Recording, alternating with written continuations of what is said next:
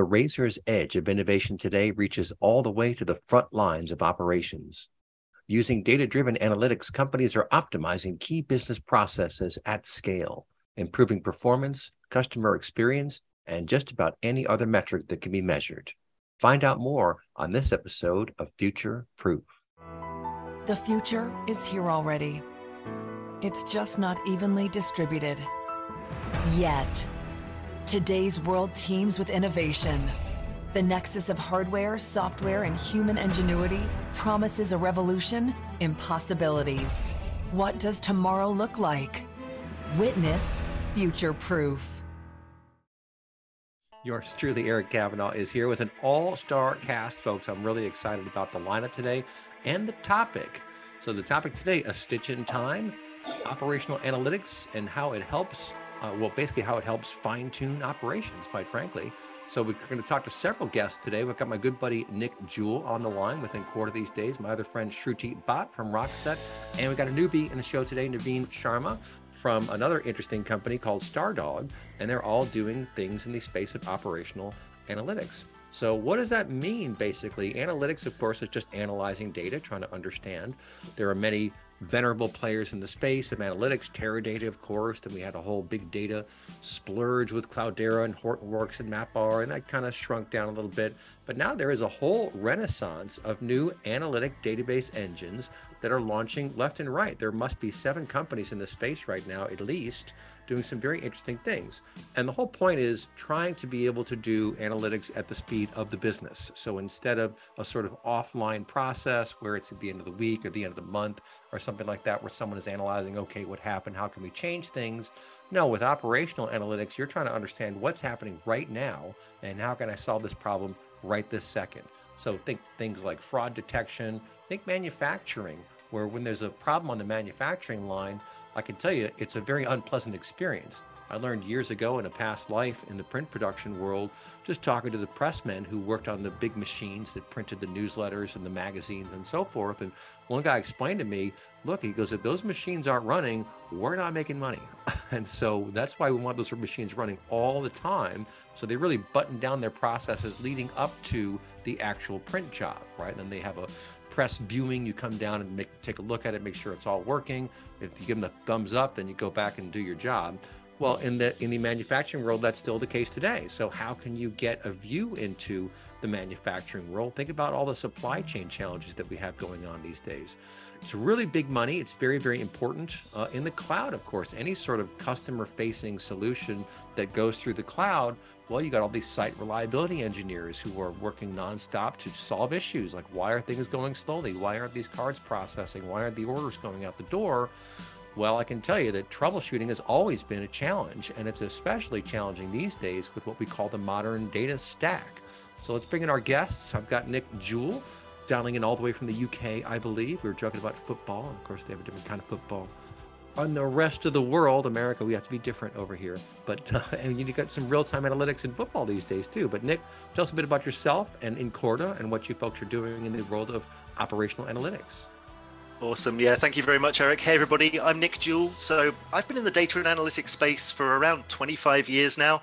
I started with a PhD in computer-aided drug design. I've been working in the industry, both as a customer and a vendor for analytics software. So I've kind of really seen both sides of this journey.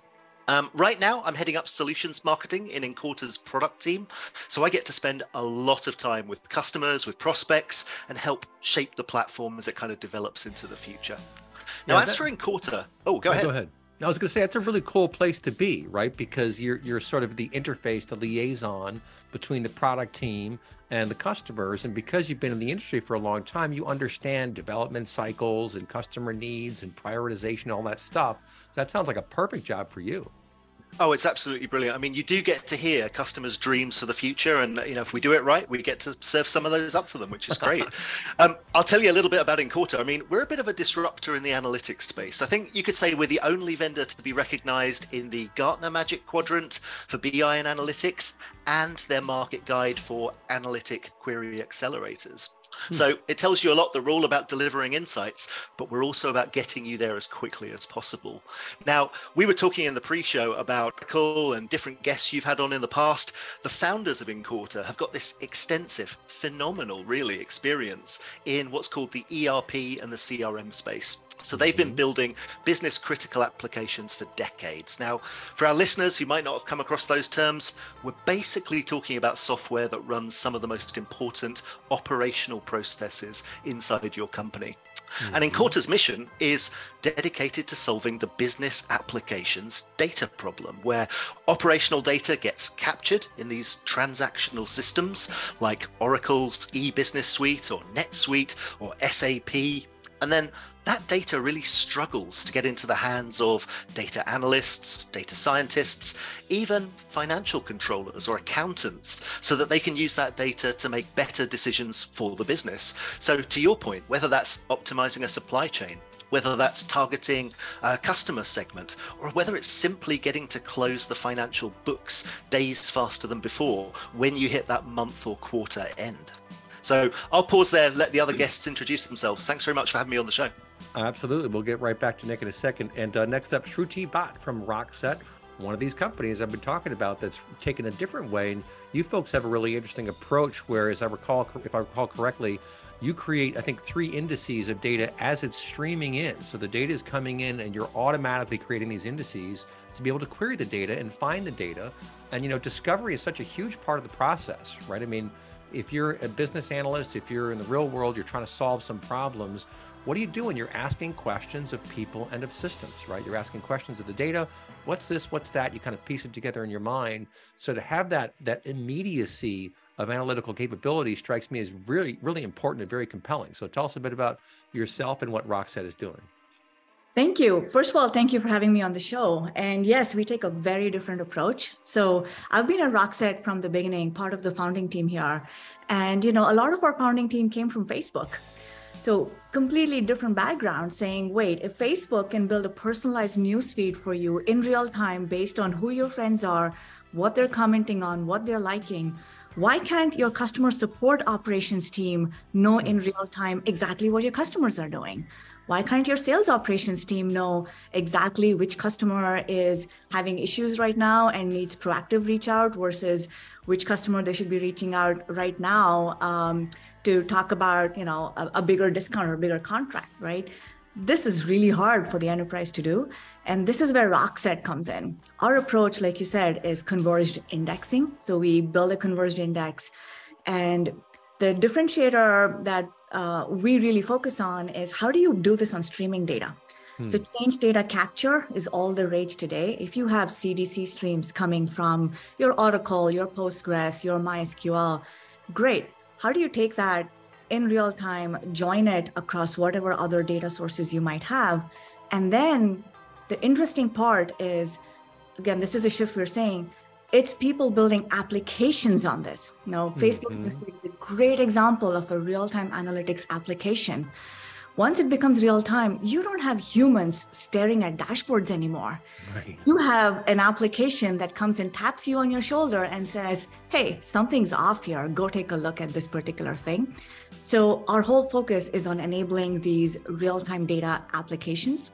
So a simple way to explain Rockset is think of it as sub-second analytics. So sub-second search aggregations and joins on real-time data. That's CDC streams, that's event streams coming from your different sources.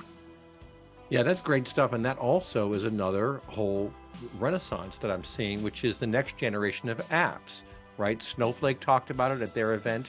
Lots of other vendors are talking about this. And the idea is that we need apps that are driven by analytics or that are driven by AI, for example, which is a different kind of application. And traditionally, applications go to a static database to get the pieces and parts that they need to come back and show you some view of the world. But because you're talking about this next generation, it's a different approach and you need a different engine. The old engines aren't going to do very well with that use case, right? Exactly. And the two things that the old engines struggle with, one is really taking that data in real time. So again, you know, anybody who's tried to do this on a warehouse will tell you the thing that breaks your warehouse is when you do too many frequent updates. You don't want to do it. It's built for batch, do your nightly batch uploads, and it'll do its best work. But for this kind of a use case, You can't have your customer support team looking at yesterday's data. You can have your ground crew operations for say JetBlue looking at yesterday's data. They need the most recent data. So that's one thing old systems don't do. The second thing that old systems break, very typical, is the query latency. If it's an analyst looking at a dashboard doing quarter end analytics, sure, it can take a minute, no problem. But if it's an application, you have a customer on hold trying to rebook their flight, that query better come back fast. Otherwise, you're going to have very angry customers, right? So the second thing that we differentiate from the older generation is these queries need to be fast. So we like to say it's fast analytics on fresh data. And that's very different from, slow queries on stale data. That's right. Well, then, and that sets people's minds at rest, I think, so you can focus on your job and not worry about things. It doesn't kind of hang over your head. Everyone knows what that's like. That's no fun. Well, we'll come back to Shruti in a minute, too. Let's bring in Naveen Sharma for his opening statement. Naveen from Stardog. Tell us a bit about yourself. You got a knowledge graph going, right? That is correct. So thanks for having me on the show. Again, my name is Naveen Sharma, the VP of Product. I'm also responsible for our strategic alliances with key technology partners. So Stardog, just in terms of a background, for me personally, I come from the similar stages as where Nick and others have been, which is 25 years in the industry around data management. I grew up in the data quality, data integration, master data management domain. Totally get the idea of enabling organizations to gain insights from the data, where we've always found this challenging as either practitioners or creatures of habit. We tend to think about the world in terms of how we see things as business concepts. But unfortunately, in the way we model data and information today, it's really held hostage to the underlying data storage infrastructure. That's and right. That problem tends to really cause a lot of organizations to not get the analysis they need in time. More importantly, they're also looking at the challenge of working with data that sits across data silos. That's a tendency we see many organizations continue to face, even in this stage where a lot of the data is being brought into a data lake environment or even into a lakehouse construct. It's still lots of data, perhaps separated by domain, if not storage infrastructure. And then we all know that not all data will actually land up in a data lake eventually anyways, right? We talked about streaming data. We talked about certain applications like ERP, operational systems that will tend to have the best source of freshest real-time information. So you don't really want to work off of snapshot.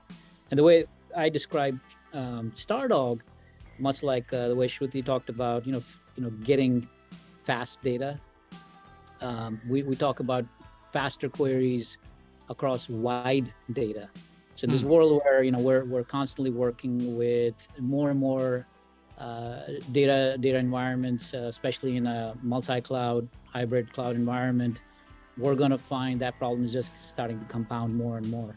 And even our best efforts in modernizing our data tech stack by bringing everything to a data lake is still removes the actual users who need to consume this information in context of what problems they're trying to solve, right? So, one of the benefits of what Stardog provides, being an enterprise knowledge graph platform, is that we're able to attach meaning to the data itself through the semantic data model that comes at it from a consuming application perspective, rather than the underlying data storage perspective. So, how we think about things as concepts, business suppliers, we think about customers, we think about products, we think about inventory. And that's often how users across various industries or various business functions think about the data, right? They don't think about it in terms of rows and columns. And that inflexibility where they have data trapped in these rows and columns makes it very harder for them to really make sense of the data and run it for the analytics purposes that need it. And that's where Stardog comes in, right? So we allow them to create this semantic data model that's abstracted away from the underlying data storage, right? And this can be meaningful to the analytics team that's working in a manufacturing context, right? So they want to understand the entire, you talked about the manufacturing case of looking across the entire supply chain and being able to represent that information in context of those business concepts and not worrying about how the data is stored, where it's stored, what location, what structure. And so that's the power of knowledge graph, is being able to separate out, abstract out the desire for information, tying it to real world concepts that are more meaningful to the consumers and coming at it from a consumer perspective rather than a data producer perspective.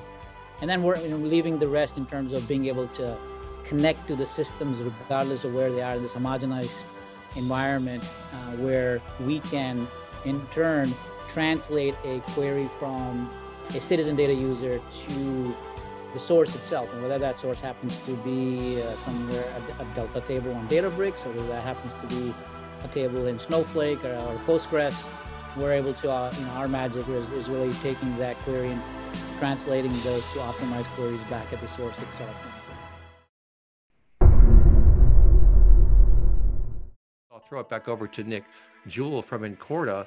And as I recall correctly, some of the magic of Incorda comes in the ability to really unload that data very, very quickly. You point at a target, just suck that data in, and you can do your analysis very quickly.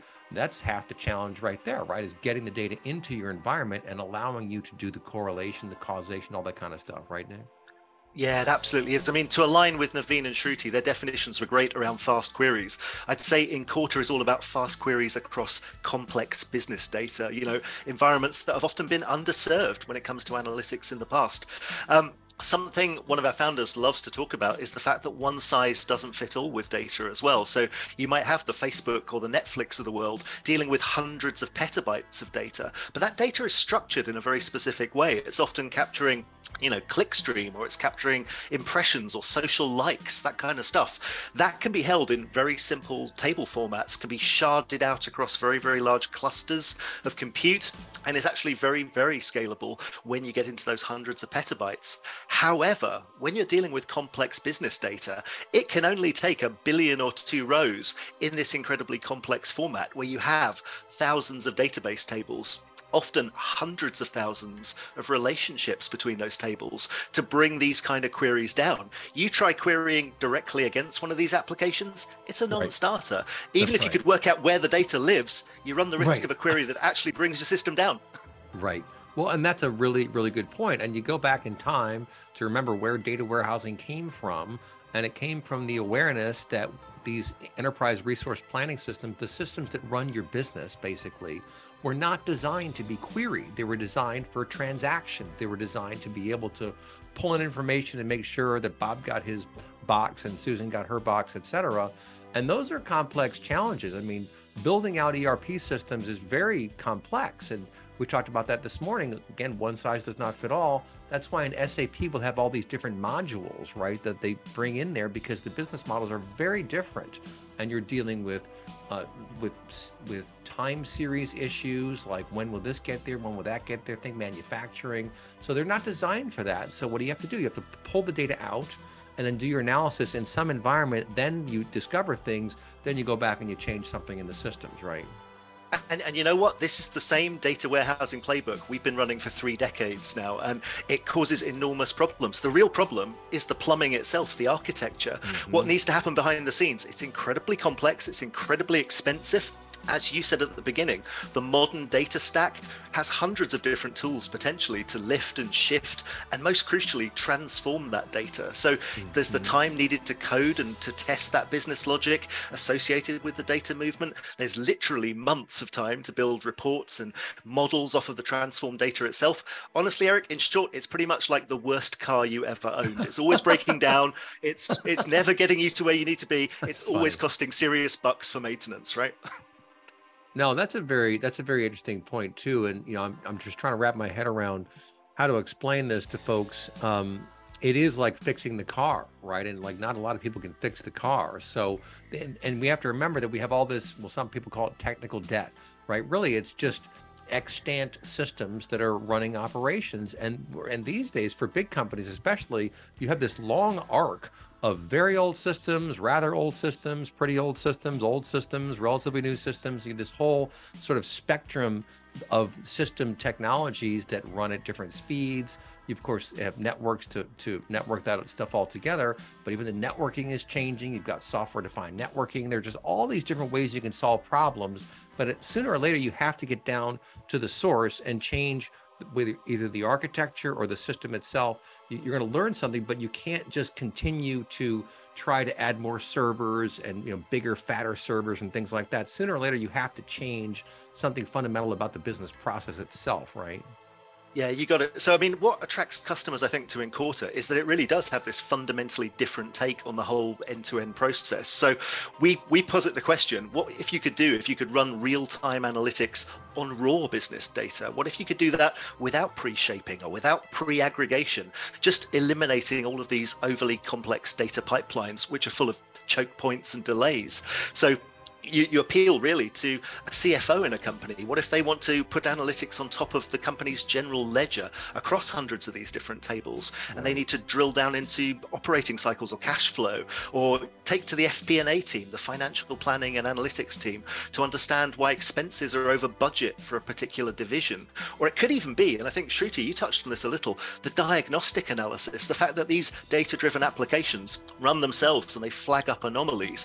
Maybe in HR, you have people leaders understanding whether or not they're hiring people enough to get over current attrition rates. So I think it's these areas of applied analytics on top of these operational data sources and these operational processes that customers see as a major differentiating factor when they come to choosing Incorta as an analytics vendor. Yeah, that's a really good set of points you made right there. And it's actually a good segue to bring Shruti into it too, because Shruti, really, I think what Nick is trying to say here is that there are these areas in the organization where you need, in order to do your job properly, you need information from multiple sources, and it's relatively unwieldy information in a lot of cases. So in all these examples, whether it's the knowledge graph or Incorta's approach or you with the indices, there are different ways that you're trying to open up a sort of window into the world of what's actually happening and let people do this either troubleshooting or scenario modeling to be able to come up with ideas and to test those ideas before you push them into production. What do you think, Shruti? Absolutely. The fact that data now is in so many different places and so many different formats makes life hard for everyone, right? Mm-hmm. And I think we talked about Nick touched on this when he said operational data, right? Operational databases have been around. Everybody thinks of the system of record as your operational database, your Oracle, your Postgres, your MySQL, whatever's behind your ERP, CRM system. But then those are not built for analytics. And yet, if you want any real-time queries, your only option is to try and hit your production database or create a read replica. Everybody knows how expensive it is to create Oracle read replicas. And then you have people creating a lot of different read replicas just because you don't want to put that analytical query onto your primary production database. Right. So this is where the new pattern is emerging. Why can't you do that in a warehouse? We talked about this, but then what's the other option now? You don't want to hit your production database. You don't want to go to your warehouse because it's too batchy. That's where this new world of operational analytics and real-time analytics databases come into play. And what we're finding is this pattern is really around real-time change data capture. I think DynamoDB, MongoDB, the modern databases really got this right. They have this thing called a Streams API. They'll give you CDC streams. Anybody can consume a change data capture stream. Every insert, every update, every delete is now streamed to another database. And Rockset consumes those streams natively. But then what happens when you have Postgres, Oracle, you have some other database? Well, you still need some way to capture the CDC streams. And once that comes into Rockset, what we're doing is giving you search aggregations and joins on top of that. But the interesting part is these are showing up now as JSON streams. We're talking about JSON over the break. The CDC stream is coming from Debezium Kafka as a JSON stream. And then you have an event stream that's also coming as a JSON stream or an Avro stream through Kafka. So suddenly you have all the structured data in your traditional operational databases in the form of structured SQL tables. but they're emitting change data capture streams in the form of JSON streams. And now on the destination side, you have to be able to take that in and somehow give your end users SQL search aggregations and joins on top of these streams. So this is how we're approaching it with the converged index. We just take all these JSON streams, even if it's deeply nested JSON, and give you a fully typed, fully indexed SQL table. So you can now join against S3 and join against your Postgres database. And suddenly you're making sense of your world, but you're doing that, using standard SQL, and you're doing it in real time. And I think it was Naveen who talked about the citizen analyst, right?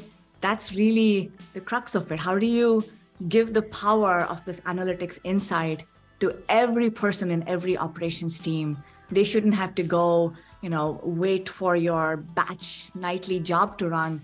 They should be able to ask the question as they think of it. And most of the times, again, in operations teams, they're not doing, quarter over quarter, year over year. They're doing a lot of drill downs. Hey, what happened to that shipment? I didn't see it come through when I was expecting. Let me go look up that. Oh, what happened to that? Let me go look. A lot of drill downs and joins that you have to do in real time. That's so how right. do you That's empower people? That's a fantastic example, because again, if you're thinking about these use cases where something is being shipped, if you don't have a solution like this, you have to wait for some batch process to come into place before you're even going to have visibility to that. And people know this. You're talking to someone on customer service. Okay, no, I don't see that yet. So we're just, we don't see that in the system yet. Like, well, why not? It's because you have an older system that doesn't have this capability. And, kind of to the point that it was a good segue to bring Naveen back in too, to the point of having some sort of abstraction layer where you're pulling in all this information in real time. And what Shruti does with Rockset is to create this converged index where you've got multiple different indices, you converge them, and then you can query on that just as it happens. So think about when Google will go and sort of update its indices of websites. Well, if you're a news organization, you're constantly throwing content out there, they will dynamically search you more often. They'll figure out what is the rate of change on this website, and you'll get penalized if you do it a bunch and then stop doing it, and then start doing it again. You can kind of climb back up, but I promise you there are algorithms that are tracking that all the time. And if you have to wait like a day or 2 or 3 days till something shows up, that's not as exciting, especially if you're trying to solve some problem in real time. Real quick, Shruti, then I'll bring in Naveen. Go ahead. Yes, indexing is such a great example for both Google and Facebook. It's the same thing, like believe it or not, 10 years ago, Facebook's newsfeed was batch. At some point, you would have to log in and look at it in the morning, and it would stay the same till the end of the day. The minute they went to real time is when the engagement started happening. And it's a good analogy when you think of Netflix and Facebook and what they're doing at petabyte scale. Well, if they can manage that, why can't we bring that to everybody, but without the cost and complexity, without having to hire, thousands of people just to run your data systems, because that's not going to be affordable for everybody, right? So how do you make it accessible to every citizen out there, but without the cost and complexity? That's, I think, the real challenge for all of us that we're trying to solve here. I love it, folks. We'll talk to you next week.